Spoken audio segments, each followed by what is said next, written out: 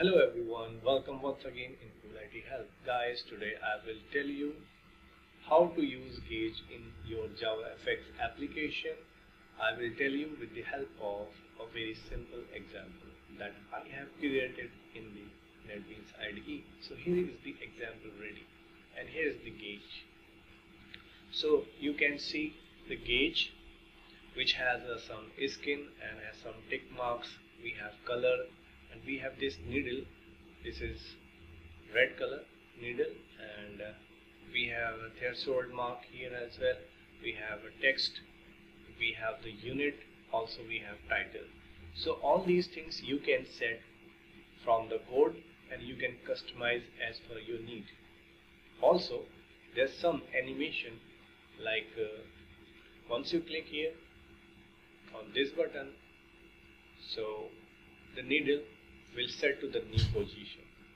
Okay, and I have set the threshold value, so the needle crossed the threshold value and now the color is changed for this bar.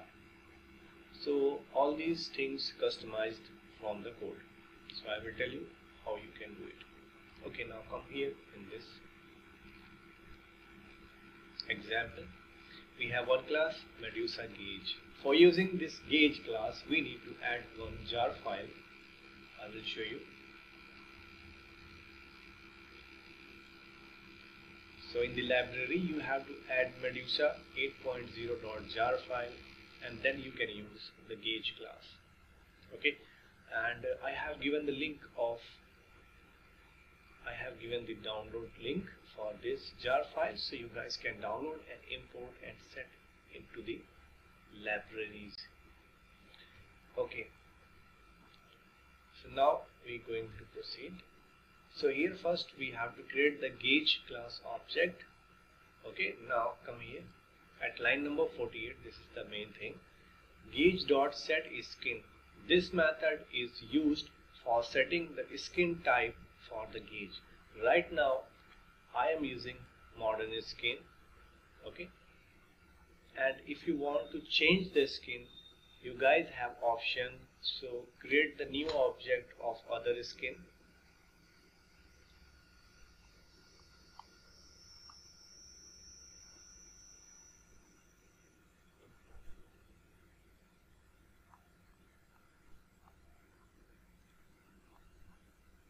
Like space X skin. Okay, I'm going to change it here. This is now space X skin, and now you have to pass the gauge object here. Okay, and line number 49, if you want to set the title inside the gauge, so you have to use this method. Okay, now in the line number 50, we have setting the unit, like the gauge is displaying kilometer per hour and meter per second, and you want to display the time with the help of needle, so you can specify the unit text here. Also you have some choice to set the unit color, which is white color, whatever text we written in line number 50, so we can adjust the color with the help of this method, set unit color. Okay guys, now moving further, at line number 53, this method set value we are using here for setting the default position of the needle. Right now it is set to 50, so we have given the decimal value 50.00. And now in the next line number 54, which is used to animate the needle position. As you have seen that there, when I press the button on the stage, then the needle moved to the position 90 and it was the animated. So for setting the animation, you have to use this method, set animated true. Okay, now moving further, at line number 57, if you want to set the value color, that means whatever the value of the needle we are displaying it at the center, so you can adjust the color of that text with the help of this method at line number 57. Okay, in a similar way we can set the title color at line number 58 by using the set title color method.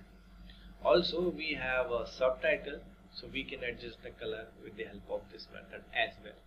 Okay, whatever the bar we using inside the gauge, so we can adjust the bar color here at line number 16.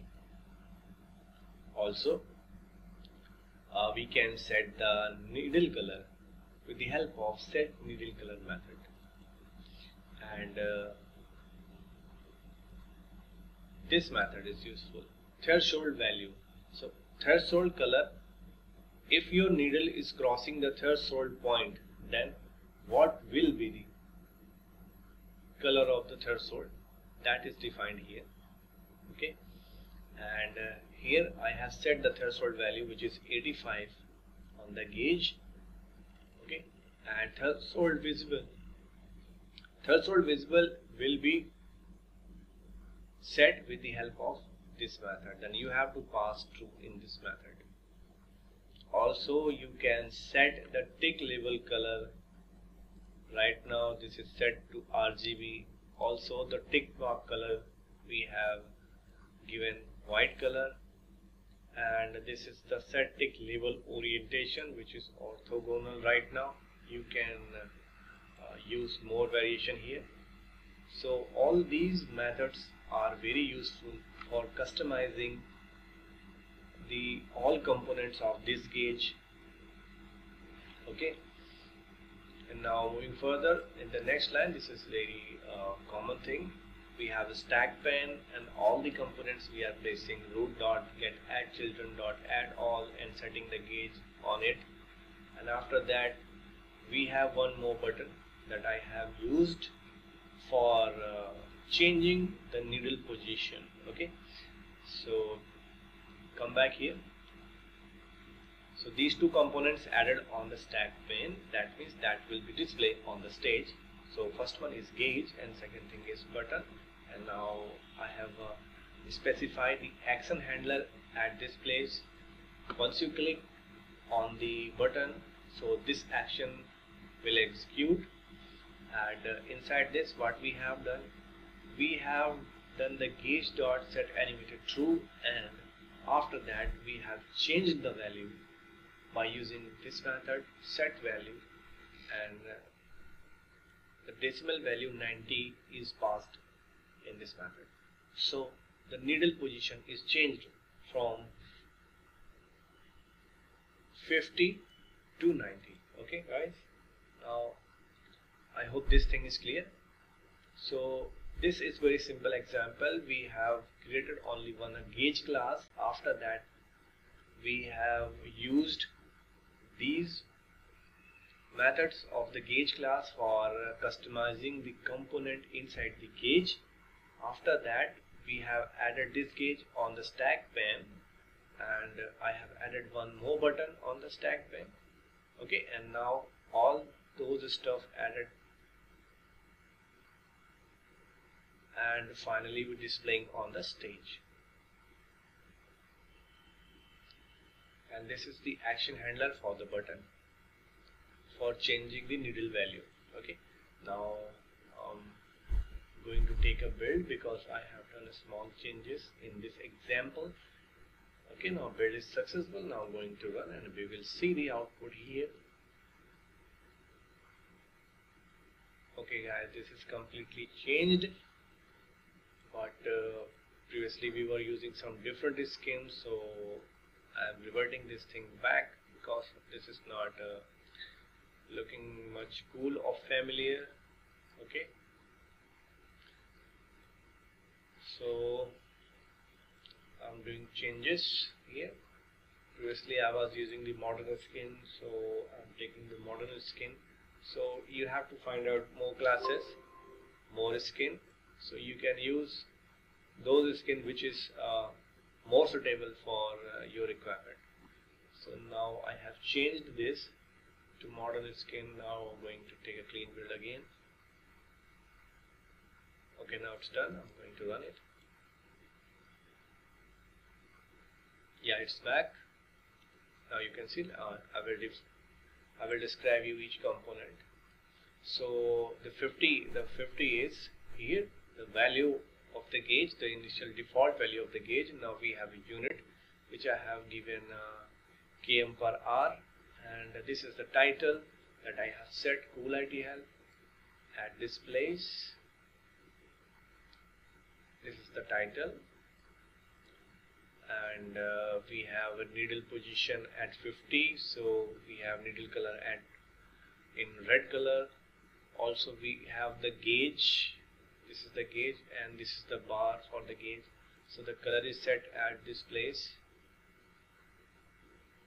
the gauge color. Where is the threshold value? And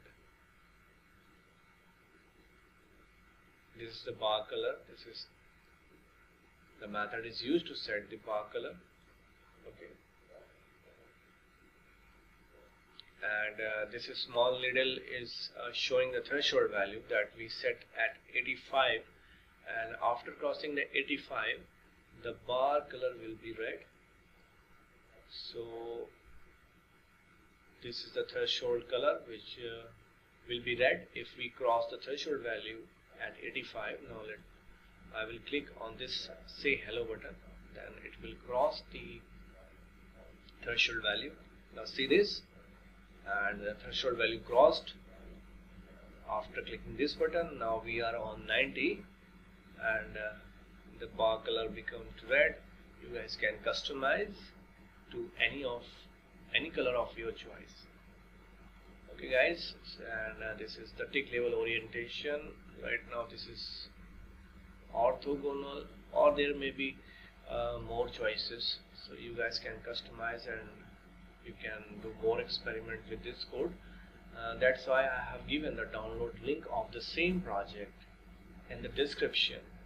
Okay guys, so you can download and do more experiment on this same code.